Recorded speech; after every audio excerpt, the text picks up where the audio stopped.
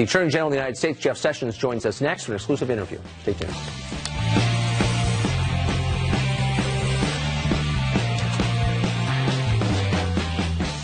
We've had a day to process the details as they've emerged, but the acquittal of Kate Steinle's killer in San Francisco grows only more inexplicable. Jose Zapata shot Steinle as she walked with her father on a pier in San Francisco. There's no doubt he did it. He admitted doing it. And there's no argument that the shooting had no justification at all. She was walking with her father.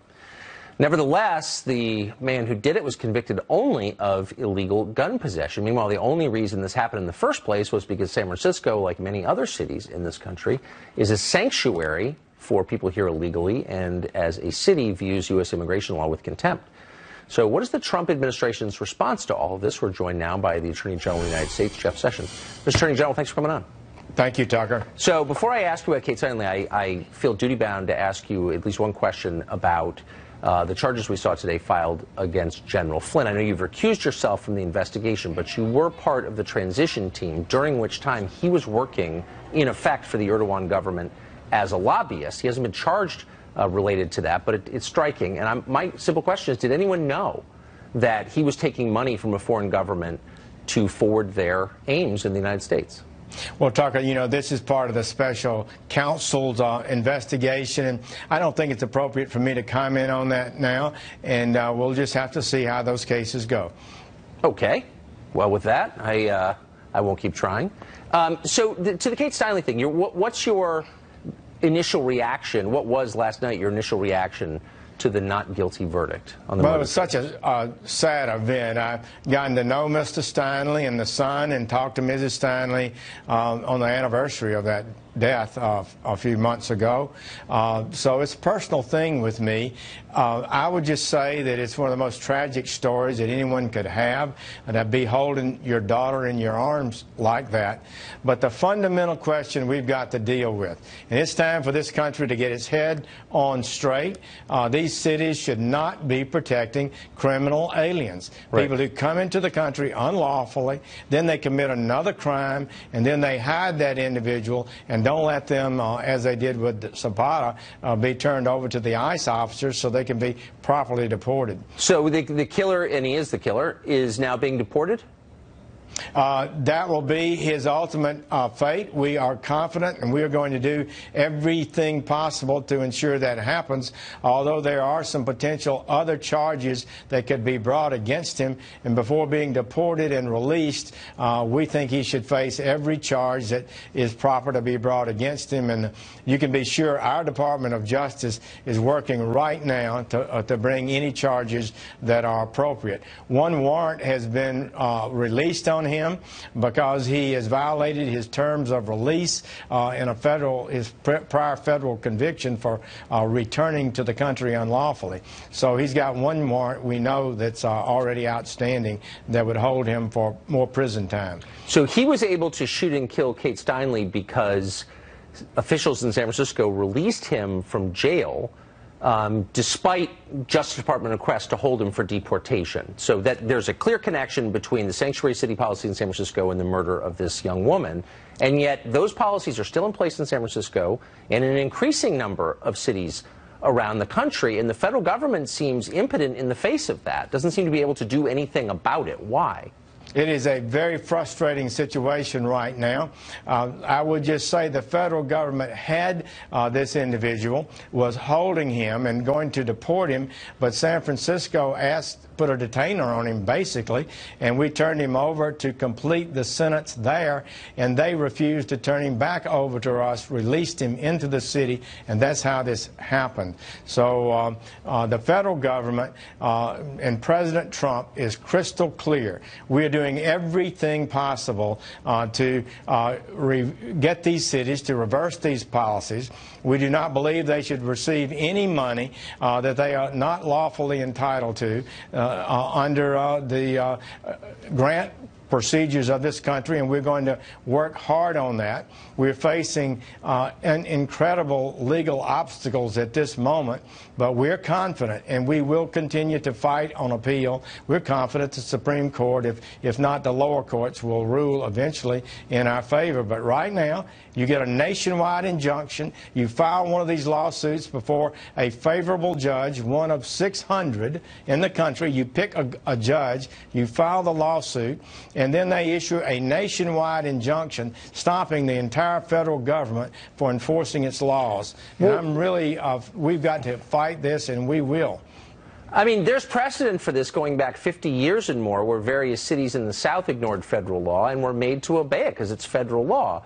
So if you can ignore immigration law with basically impunity and get one of the 600 federal judges you mentioned to ratify your decision, then why is any federal law enforceable? Well, it's just amazing to me why any city would not want to rid itself of criminals who are also in the country illegally. Why would they want to maintain them in this country when they're committing additional crimes against the peace and dignity of the city? So I think we need to keep the pressure on them. I urge them to reverse these policies, and we will withhold any monies that we can lawfully withhold from them. So that's my question, though. I mean, you all have been saying that. Even there were some Democratic politicians 2 years ago when Kate Steinle was murdered who said the same thing, and nothing has changed, and they become even more flamboyant in their defiance of federal law. And so is there nothing that the feds could do unilaterally to try and bring them into compliance with federal law? We are seeking expedited review on appeal. We expect to win these cases, and we expect that these cities and jurisdictions will lose federal dollars as a result of it. Congress could help us. We've got good legislation that passed the House, the Kate Steinle bill that increases punishments, and we have a sanctuary cities bill that would help us a great deal. They're being stalled in the Senate, but Congress really needs to pass some legislation. And that would be a tremendous benefit to us. So why, I mean, you're uniquely positioned to answer this question since you spent decades in the Senate. On what grounds are they being stalled in the Senate? Who would stop a bill designed to prevent crimes like this, and why would that person do so? It seems like to me it wouldn't take 5 minutes to pass the Kate Steinle bill that passed out of the House with a good vote. It shouldn't take any time to pass additional legislation that would provide greater incentive and greater pressure on cities who are failing to cooperate with the federal government in basic immigration law. So, yes, I don't see any basis for not moving this, and would love to see them move it. They've got the tax bill right now, but as soon as possible, I'd like to see this legislation be advanced in the Senate. You'd think lawmakers would care when the laws they make are ignored, but I guess not. But Mr. Attorney General, thank you for joining us. Thank you, Tucker. The only reason this man was able to murder Kate Steinle, of course, was because San Francisco was protecting him from deportation despite 5 prior deportations and 7 felony convictions.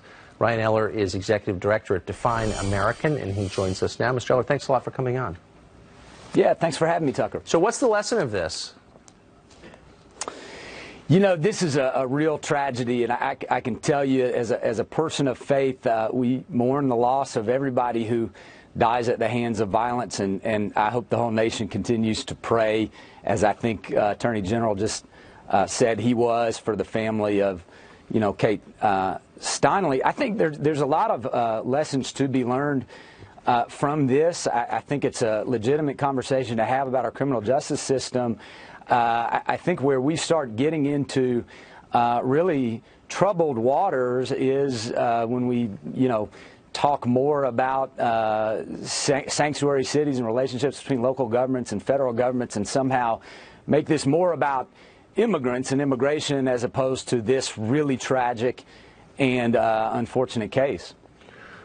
Well, I mean, but this case was specifically about immigration. This was someone who'd been deported from the country 5 times rather, but convicted 7 times of felonies, who shouldn't have been here, and was only on the street because the city ignored the federal law and the request from the Obama administration's Justice Department, by the way, to hold him. And so, I mean, it actually wouldn't have happened with different immigration policies. So you don't think that's fair to draw those connections? Well, here's what I do know.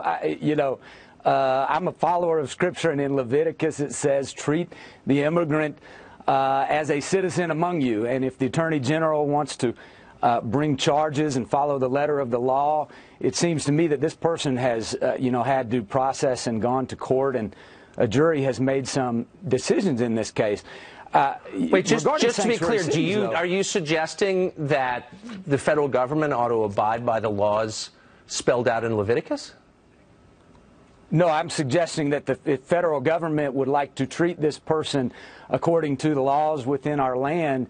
That would be fair, and I think that that's what we expect within our justice system.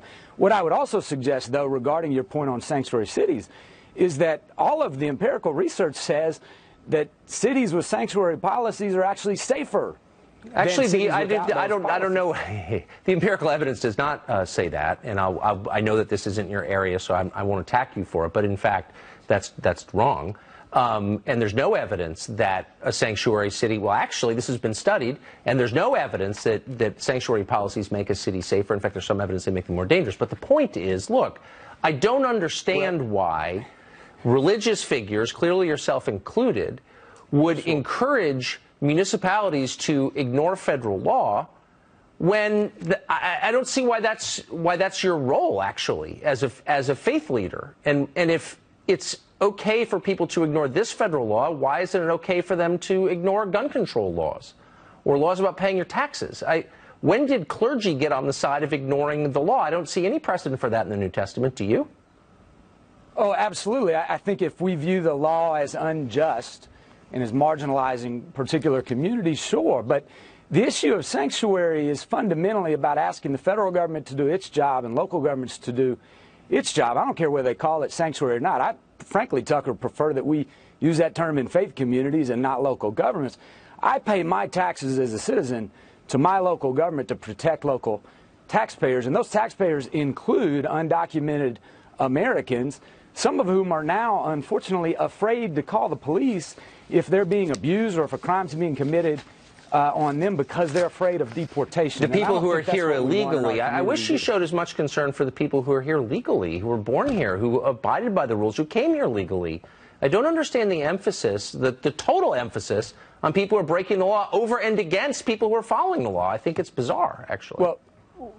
Well, I mean, you're, I think, trying to make people criminalized when actually being in this country without the proper authorization is not a crime. It's a civil offense. Right. Okay. And so I think we should be clear about that. Okay. Yeah.